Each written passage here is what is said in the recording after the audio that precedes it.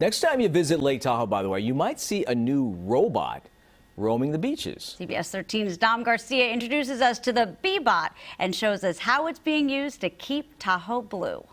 In the mission to keep Tahoe blue, meet the newest face on the front lines. So I might be a bit of a nerd on that, but it's pretty dang cool. Jesse Patterson is the Chief Strategy Officer for Keep Tahoe Blue and introduced us to the BEBOT, an electric, solar-powered beach cleaning robot that can sift through 4 inches of sand and remove debris half a centimeter in size. Not only is it fun, but it's super effective. It's actually picking up a lot of trash.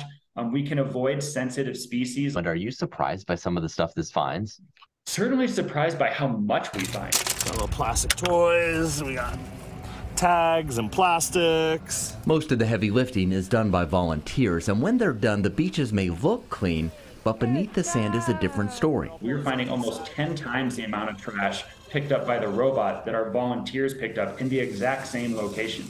So it just means that out of sight should not be out of mind, because just below the sand is a bunch more trash. The BEBOT recently helped in the big post-4th of July cleanup when a record amount of trash was left at the lake. You could see it with your own eyes, right? It was in the water, on the beach. Keep Tahoe Blue partnered with EcoClean to first bring in the robot last year. And this year we actually added a second BEBOT to the fleet and are cleaning whole beaches instead of just 5,000 square foot plots. And as more and more people visit the lake, they'll need all the help they can get to keep Tahoe blue.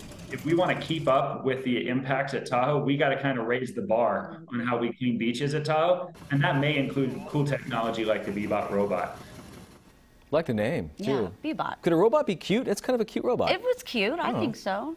Nice BEBOT. impact. Cute name. Keep Tahoe Blue is always looking for volunteers, by the way. You don't have to be cute. Just go and help. For more information, you can visit our website, cbs13.com.